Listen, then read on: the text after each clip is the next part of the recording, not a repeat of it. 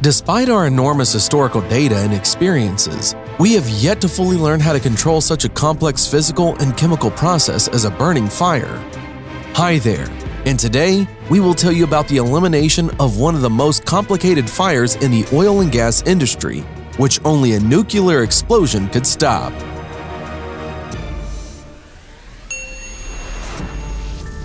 It all started on December 1, 1963 on the territory of present-day Uzbekistan. A gas well was drilled in the Yurta Bulak gas field. The drill hit the reservoir with abnormally high reservoir pressure and high content of hydrogen sulfide. Due to further errors during the drilling, which consisted of the use of improper equipment, the drill string was squeezed out of the well and a powerful gas fountain broke out. According to some data, it independently ignited. According to others, it was set on fire. Experts were then sure that the fire would help neutralize harmful substances, and they would be able to quickly extinguish the flame. But it turned out quite differently.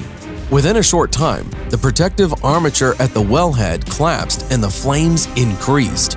Its height reached 400 feet. That is almost a 40-story building. Up to 12 million cubic meters of gas burned per day.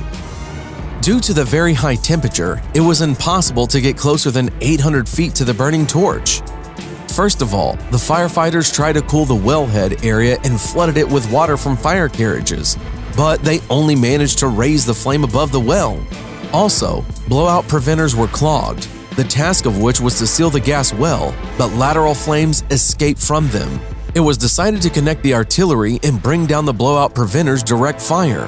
Then they managed to install equipment that diverted some gas from the wellhead. It was seeming that something was beginning to happen, but not everything was good.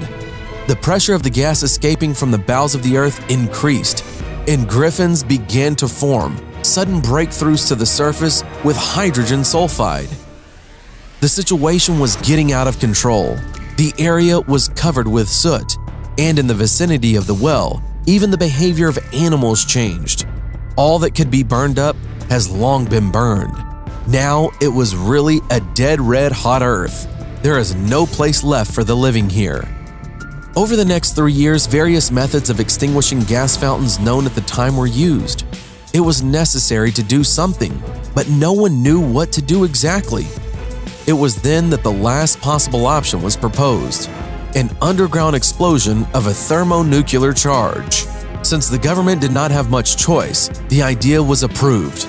Since the explosion was needed to get out of the emergency, the work was carried out as fast as possible.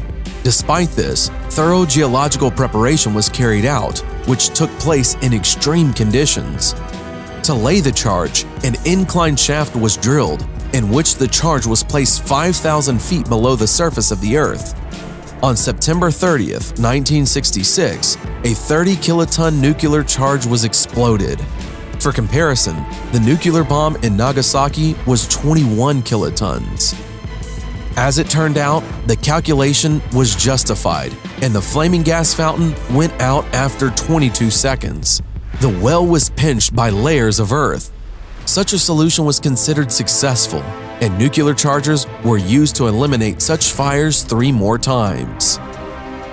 Thanks for watching. Subscribe for more.